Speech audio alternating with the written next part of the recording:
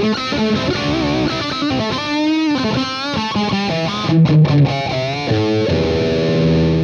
this is Nick Bowcott with Marshall USA, and we're here today at the fine Sweetwater Video Studios to discuss the Mini Jubilee head, the 2525H, and also Sweetwater's exclusive 2x12 called the 2536A, A being angled. As you can see, it's a 2x12 that matches this beautifully.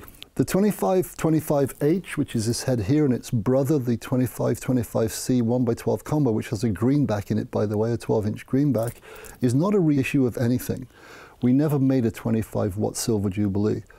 The reason we made it is when we relaunched the 2555 100-watt head back in 2015, a lot of people came to the NAMM show and said, hey, we love this head, but we wish you'd make a lower wattage version. So that's exactly what we did, because that's what Marshall did in the first place. Jim listened to what guitar players wanted and tried to not only meet their expectations, but exceed them. So we made this. Now, the reason our mini head is slightly larger than other mini heads is we haven't changed the preamp. The preamp in this is exactly the same as the preamp in its 100-watt big brother. So it's got the same feature set, the input gain, lead master, output master, then the 3 bass, middle, treble controls, master presence. It's got a standby switch, which when on the up position is at 5 watts, in the middle is standby, down is 20 watts. On the back it has a foot switch input with a white jack on it, so you can see it in the dark, which is useful. It's got 5 speaker outputs for the various combinations.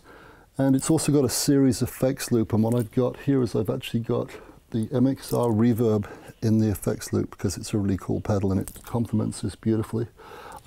As far as tubes go, as per the original head, the 2555 has 3 12AX7s in the front end, and in the rear end, the reason this is not small is we've actually got 2 EL34s in there. A lot of people, when they make smaller heads, would put an EL84 in there, this is a great tube, wonderful tube, but it's not the same as this.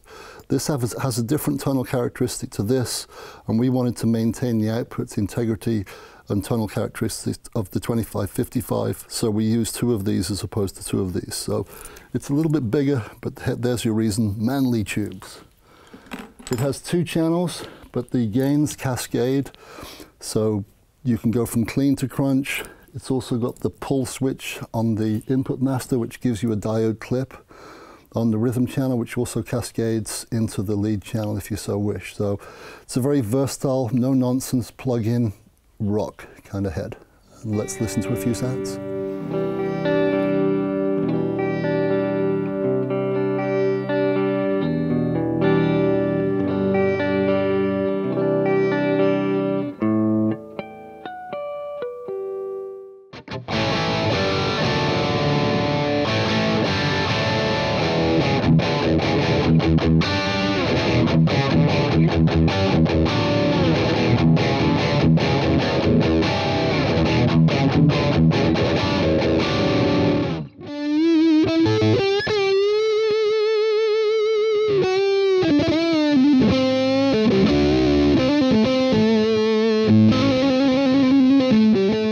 And there you have it. That's what it sounds like. That's how it came to be, public demand. And if you need to know more information, and I'm sure you do, please don't hesitate to call your Sweetwater sales engineer. You know the number, you know the website.